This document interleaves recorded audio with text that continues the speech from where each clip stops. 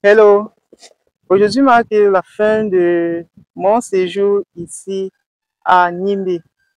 Cette localité est située entre Étape et Abomban sur la route qui relie Bétois vers Yaoundé.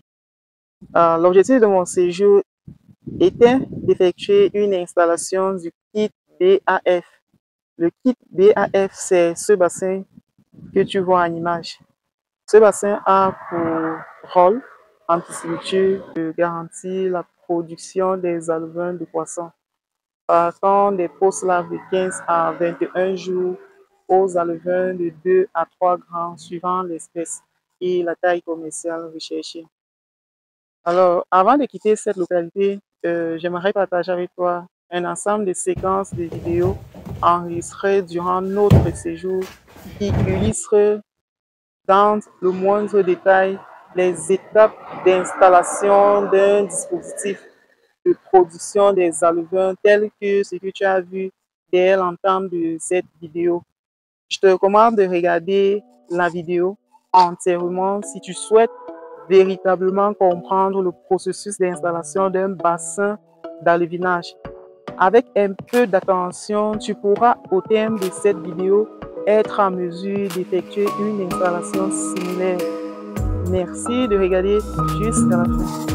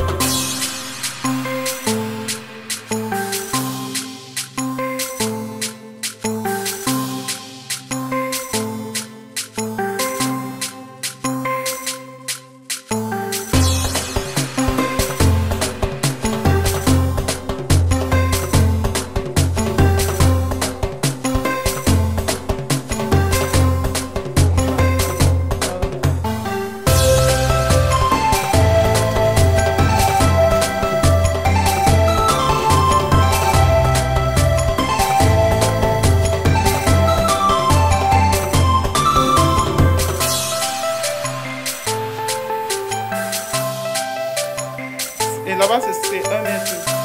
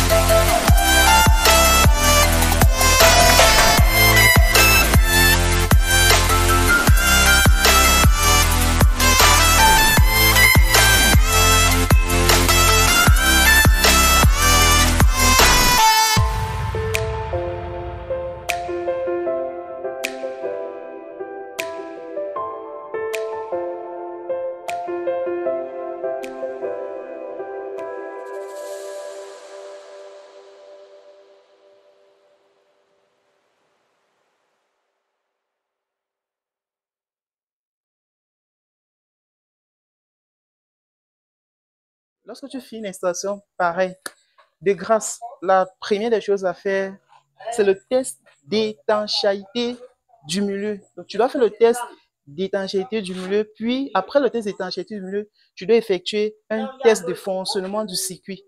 Et pour cela, ça peut te prendre 3, 4 à 5 jours en fonction du résultat de tes tests. Donc, il est très important de faire un test d'étanchéité, puis un test de fonctionnement des appareils avant d'envisager d'effectuer un transfert des laves dans un dispositif pareil. Pour tous travaux dans le domaine de la pisciculture, surtout en écloserie, je te recommande fortement d'effectuer les travaux en mettant une marge de minimum 5 jours avant le début d'usage des équipements. Porte-toi très bien, à très bientôt, ciao ciao.